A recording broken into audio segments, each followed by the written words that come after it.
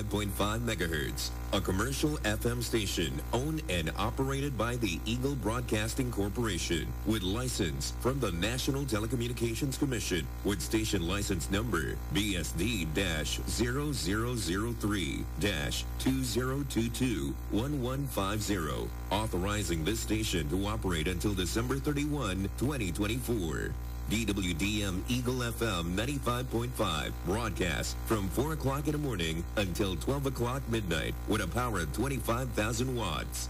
Our studio and transmitter are located at number 25 Central Avenue, Diliman, Quezon City. DWDM Eagle FM 95.5 is under the supervision of the following personnel, duly licensed by the Professional Regulation Commission and the National Telecommunications Commission.